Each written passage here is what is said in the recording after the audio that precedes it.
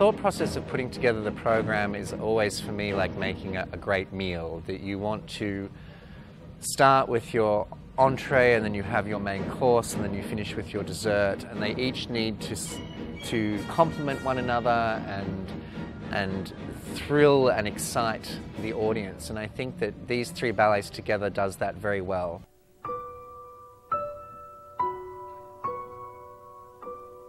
Edwaard Liang I've known as a dancer. The first time I saw a ballet of his was actually Joffrey Ballet performing Age of Innocence, and they were doing it in Washington at the Kennedy Center, and I really enjoyed the ballet. I thought the pas de deux work was very strong and dynamic, and I really liked that his voice was unique. It was his own. It wasn't a clone of something that I'd seen before. It was a very well thought and musical and coordinated piece of choreography.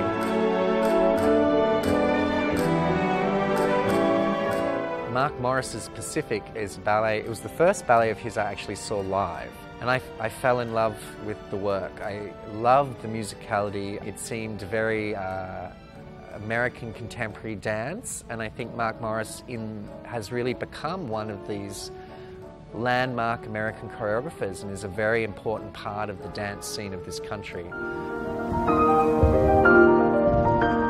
I think one of the greatest things about a dancer in Mark Morris's ballets is his musicality, is the fact that he plays with the rhythm and he shows you as an artist the very many different ways you can hear the same sound, and I think that that's very clever. I think the dancing is hard, and he loves classical dance. You need the shape and the line and the purity, but it's a little bit tongue-in-cheek, and I think as a performer I really love dancing those kind of ballets, and I think that the dancers have that same experience.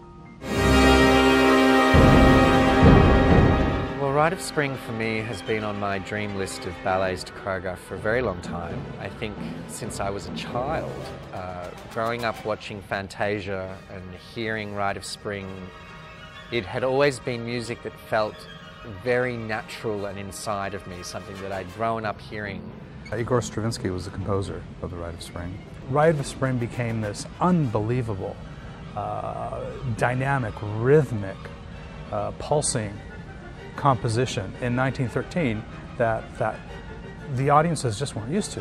It is something that still sounds modern and new and dangerous. Most people, when they don't understand things, tend to dismiss them. There was a riot in the theater, people throwing chairs, they thought they were being had. It provokes, and I think that that's why the music was made, and I think that's part of its genius. A year later, in Paris, he gave a concert performance of the piece, and Rite of Spring became the famous orchestral work that it currently is. So when I became a dancer and then a choreographer, that Rite of Spring was very much a piece of music that I listened to a lot and always had many ideas about. I have seen many fantastic versions of Rite of Spring, and it just felt, coming to the 100th anniversary and the company being here as a director and a choreographer, I wanted to create something that was unique for us, and I really wanted to take the concept of bringing different art forms together to make the ballet. Rosella Namuk is the Aboriginal painter from Australia who designed the two paintings that we use within the ballet. I went to an art gallery here, Nanabuka's art gallery in Houston, and it was Aboriginal painting, which for me as an Australian was something that I grew up seeing and very familiar with, and I fell in love with her work. It was very unique. I couldn't really put a place to it, a time to it, or a country to it, and that was kind of what I was looking for with Rite of Spring. I didn't want to make it specific to a place of origin. I wanted it to be kind of universal, and what I liked about her work was it looked like nature.